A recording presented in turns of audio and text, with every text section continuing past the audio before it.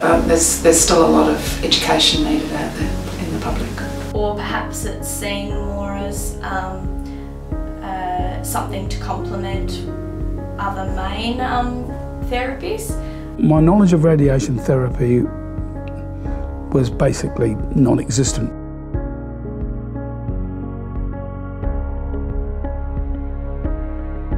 It's very hard to be a civilian in the community and have an understanding of exactly what it is. Well, I'm still not quite sure exactly what it is. But I knew nothing about radiation treatment. I didn't know what it entailed or anything. I think until you get diagnosed, you're kind of just living your life and thinking it's not going to happen to me, basically.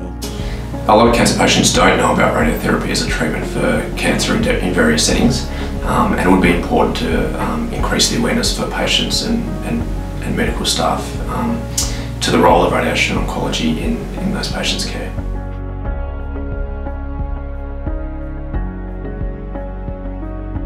Certainly the way it was presented to me, in other words, it was, you've had chemo, that hasn't worked, let's give you radiation. It's kind of presented as a last resort in a sense, and that's not really good either. That's not a good look.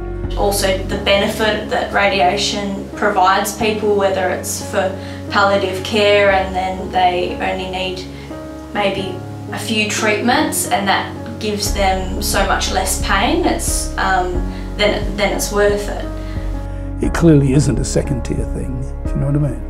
Radiotherapy has come such a long way, it's become such a reliable, effective treatment that I think patients really don't know enough about it. I think the education of the general community and the medical staff, in fact, is really important. There is no things in regional centres for cancer care. There's nothing.